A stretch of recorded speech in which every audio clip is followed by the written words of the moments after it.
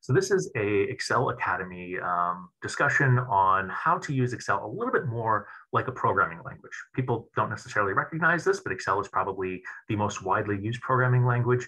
And yet some of the things that are sort of foundational in computer programming, like the ability to declare variables, exist in Excel, but aren't always recognized or used by folks in a way that I think is potentially an oversight, and they can actually make writing formulas a heck of a lot easier. And so we're going to kind of talk about that. And in terms of where this falls in the overall sort of discussion of Excel skills, I've got this sort of linked as part of Excel 104 related to data set merging. And the reason is that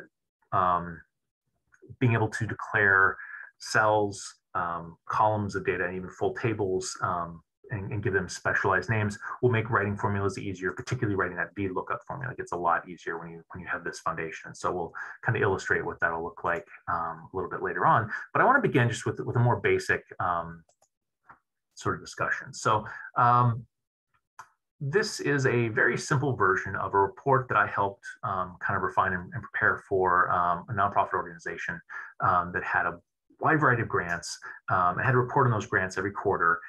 They were sort of similar and sort of had, they were all sort of part of the same Excel workbook, but I kept finding that they were running into, that they were making the same kind of mistakes time and time again each quarter when they were submitting.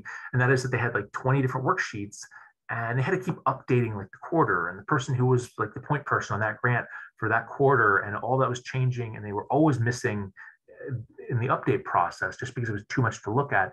And so I recognized pretty quickly that that's an easy thing to fix. And so what I did is I said, well, let's create a values sheet. And in that, let's have the quarter, because that's something that changes regularly, but we want to be consistent across all these sheets. And a submitting person, right? Something that changes, but we want to be consistent across all these sheets. And so if I just do quarter one here, and I do my no name, I can type that in. And then over here, rather than typing, quarter one and Brian Urlacher and having to update that every single time, I can just make a reference to those cells that already exist. And so I can start by hitting equal to start a formula. I can click over to the values tab. And if you look up in the Excel formula bar, it now has equal values exclamation point, because Excel recognizes that I've shifted to a new worksheet, wants to keep track of that. And when I select B1,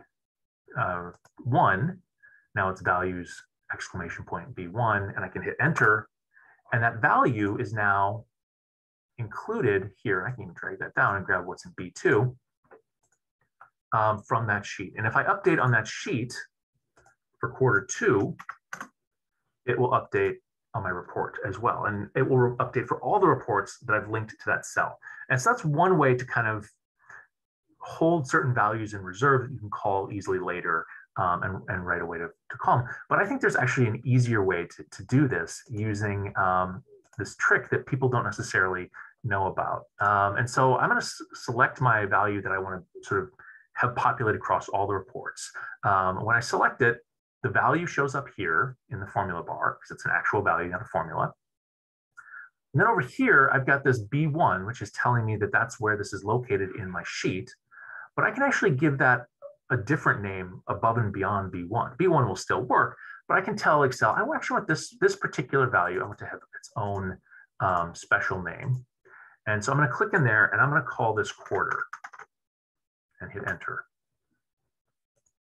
And I'm going to call this one B2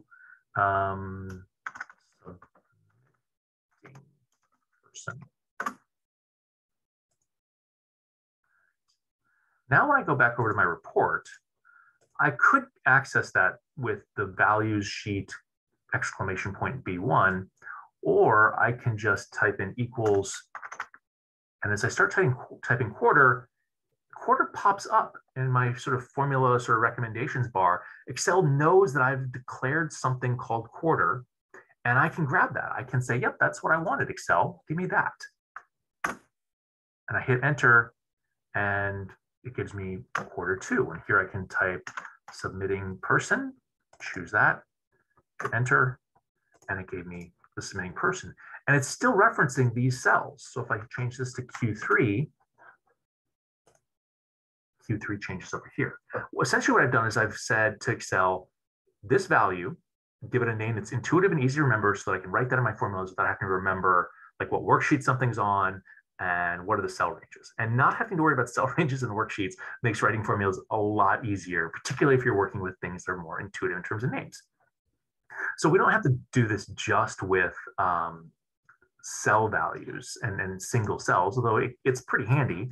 Sometimes I will sort of add into my formulas 3.14159 for pi and tell Excel, yeah, that's pi. And so anytime I want to write pi in an equation, instead of typing out 3.14159, I type out pi. And I can multiply it by pi, and I will reference that cell and get the right value. But I can do it for columns as well. And so if I have my population column here, I think this is the data that we compiled as part of the class from the CIA World Factbook, and population is expressed in, I believe, millions. I can select that entire column of data, and I can give that entire column a name.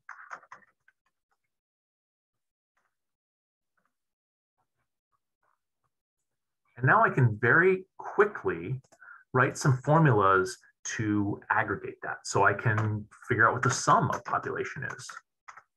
There it is. I started typing it. It found it. It's like, this is a whole column of data. Are you going to throw that in your sum formula? I am. And it even goes and shows me, yep, you've grabbed this chunk of data. I've just summed my population. I can do averages. In the population again. Sure enough, it picks that up. And I don't have to remember what column it is. I don't have to remember how far down it goes. I don't have to guess with my cell references. Once I've labeled it, I can call it easily. And that ends up being helpful when you're writing formulas on other worksheets. It helps when you're writing formulas that are sort of way at the end of your worksheet. You don't have to scroll back through, remember, is it column D or column C? Let's say minimum.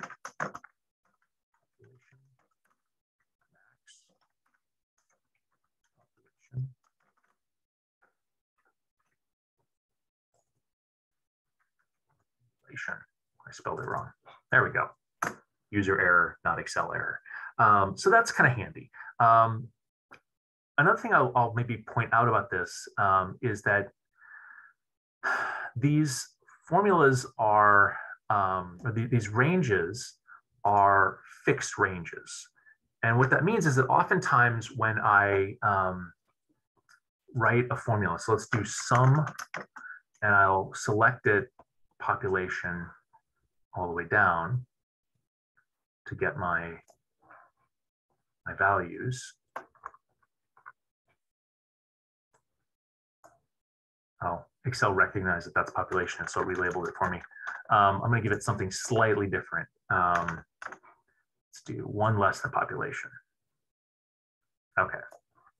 Now Excel treats it like it's cell ranges because it doesn't recognize it. If I do my summation that way and select the values, D3 through D180, and I drag my formulas down, what ends up happening is that it adjusts the range. So as I drag it down to the next cell, it drags that range down as well. So now I'm not just skipping the first, I'm skipping the second. And here I'm skipping not just the first, the second, I've skipped a bunch. And so with a non-fixed cell range, as you drag and copy, that cell range moves. When you use a declared cell range with like our population,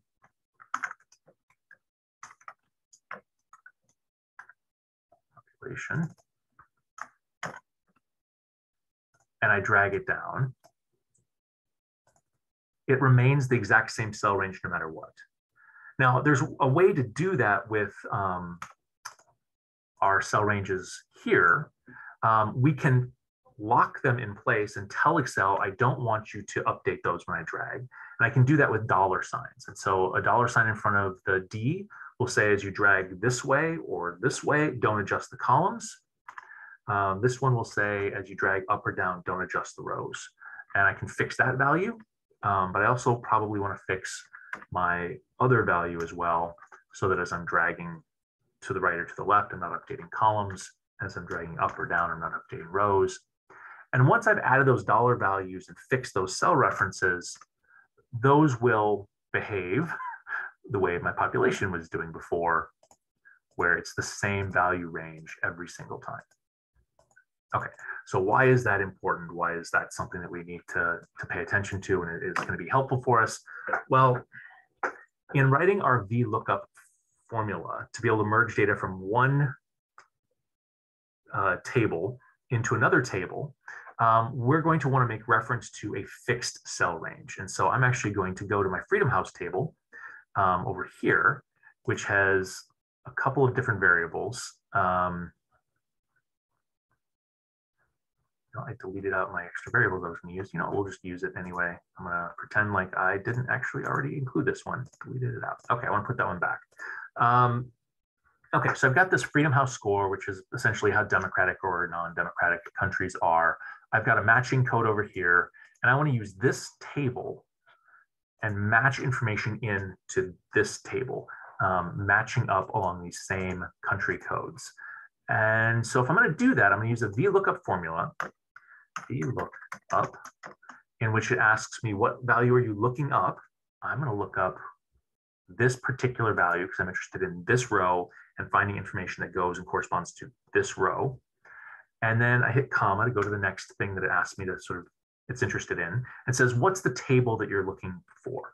And so for the table, I'm going to click over to Freedom House. I'm going to say, I need this whole table. And it gives me that information, but it's this big long string, right? It's that, sheet reference. It's the start of that cell range and the end of that cell range. That's a lot to kind of type out. I'm going to hit comma because it's going to ask me for another piece of information about this table. It's going to ask me, what column do you want? And so the first column, it would be 1 is here. This is 2. This is 3. I want the 4th column. So I'm going to hit 4. And I hit comma again to go to that last piece. And then Excel says, do you want us to guess and try and figure out how things match up, or do you want to actually look and make sure they match up perfectly? I always want to make sure I have them matching up perfectly. I want false. Give me an exact match. Don't try to get fun and creative, Excel, with your guessing.